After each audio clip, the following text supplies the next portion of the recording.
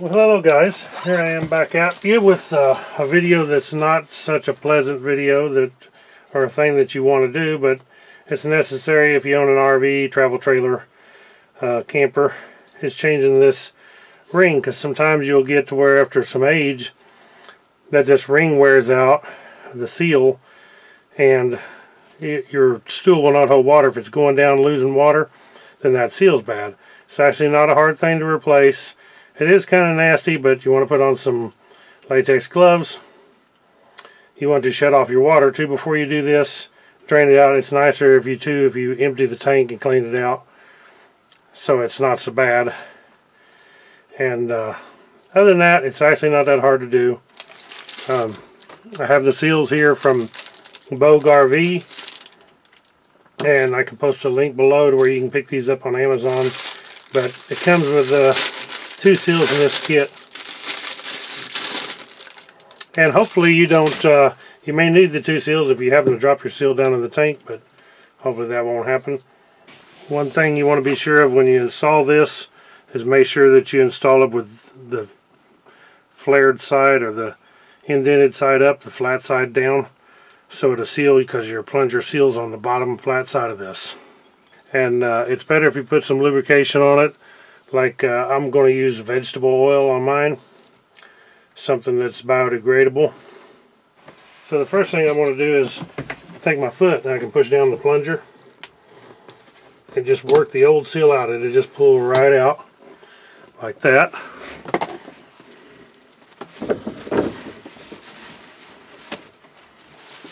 You will get some black nasty stuff. Of course, I think most of that is just like the black stuff off this rubber seal. So then you want to take this seal and put it in like this.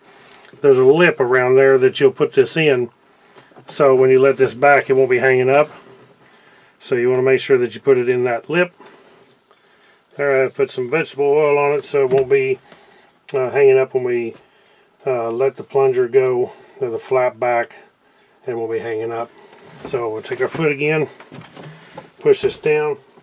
Be very careful not to drop this down in there, because it would be hard to get out. Just work it around all the way.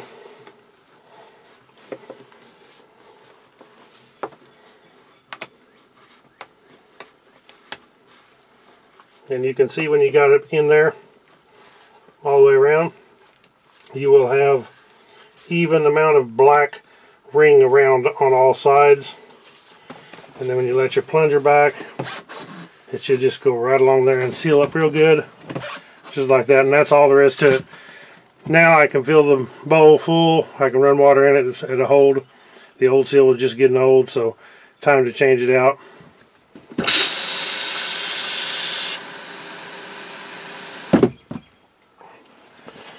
Now after you got it installed, you can run some water in and make sure it's holding water good. And it looks like it is, not going to leak out. So, thumbs up.